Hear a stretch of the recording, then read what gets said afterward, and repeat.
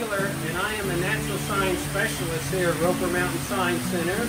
And we are in our tropical rainforest and surrounded by rainforest plants, and you might even hear the sounds of some rainforest animals. Did you know that plants, just like animals, must be adapted to survive in their environment?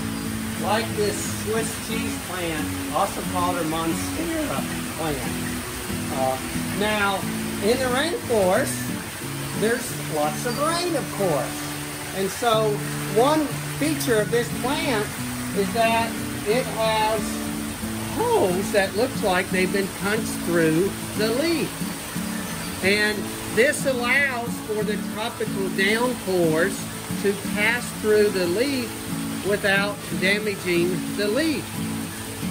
Now, you might not be able to tell, but the leaves are very glossy, and when you are able to touch them, it feels like you're wearing a poncho or a rain suit to help with the tropical downpour.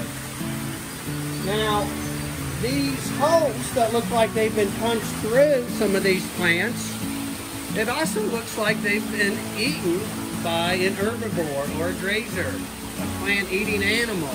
So other animals might think that they've already been eaten, and they will move on and pass on and not eat this plant.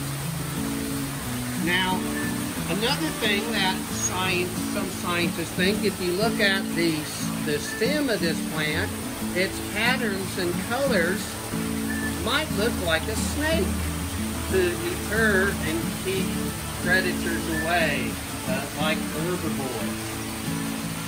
Now, another adaptation or feature that this plant has, you can tell by observing it, it has very big leaves, wide leaves. This plant grows on the forest floor of the rainforest, where little sunlight gets through.